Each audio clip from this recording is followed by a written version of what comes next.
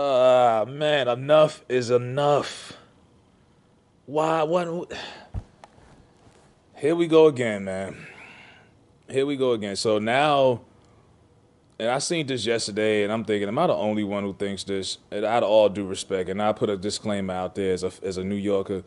Biggie is my favorite New York MC rapper out of everybody. Jay, Banks, Nas, whoever you want to throw out there.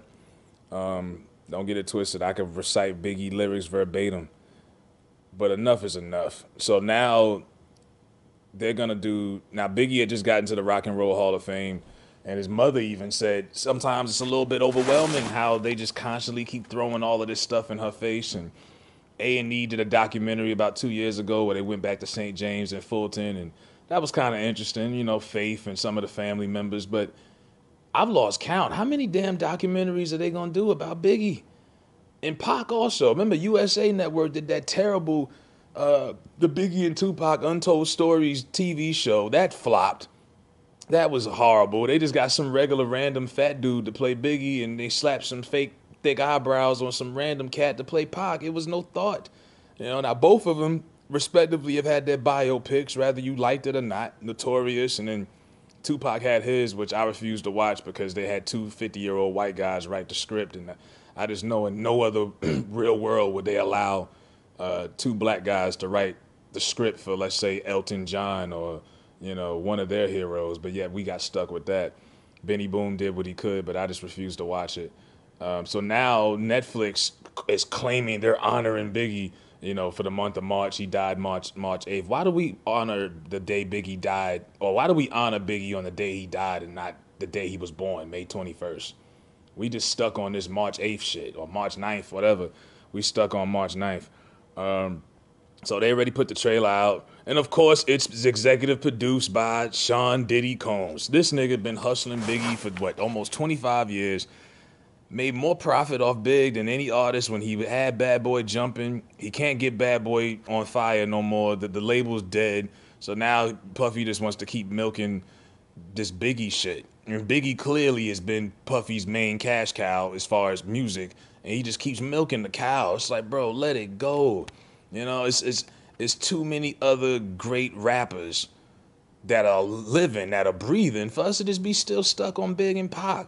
Look at the Bad Boy roster. You could have did something on Mace, all jokes aside. You could have did a doc on the Locks. I'd love to watch a documentary on the Locks. Where to give them they flowers? You got, I was watching the Wu-Tang of Mikes and Men last week. It came out about a year ago. I enjoyed it. It was great because we had never seen the Wu documentary before. To be honest, I didn't remember seeing one. I know Def Jam did the show back in the day, but that was it. There's too many other, LL reinvented himself over the last 20-something years.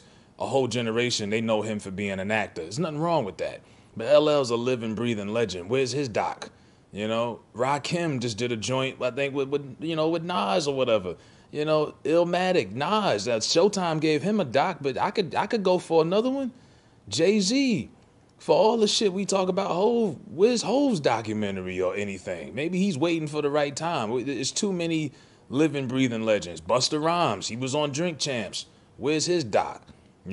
Shout out Michael Rappaport did the Tribe Called Quest. Nobody else did it. You can say whatever you want, but at least he did something. He honored somebody. He gave somebody different. Come on. How are you educating the youth that wasn't around if all y'all gonna do is just be stuck on Big and Pac? If I didn't know any better and I was a kid born in the year 2000, I would think 90s hip hop just consisted of Biggie and Tupac because that's all they want to fucking talk about. And you want to just continue to drag Biggie's story. And what Biggie did for 5 years was phenomenal. Two classic albums, basically wrote Junior Mafia's album, Conspiracy, wrote Lil' Kim's first record, basically. What he did, helped write No Way Out for Puffy, him and Mace. It was great. But it's too much other stuff for y'all to just be stuck on the same. I'm tired of them milking this shit out all the time. All the fucking time. It's always Puffy milking the same shit. And there's way too many other artists out here, even that Puffy has had, prior business with, that they could do and they still like, how are you supposed to educate people? I mean, what am I gonna learn from this that I didn't see in the last 6 or 7 Biggie documentaries, including the movie? So you mean y'all been holding back on information all this time? Because the way that they try to get you and sell you to this is they say the documentary will feature never before seen footage filmed by his best friend D-Rock. Now D-Rock was with Junior Mafia. What never before seen footage have we have we not seen? I've seen footage.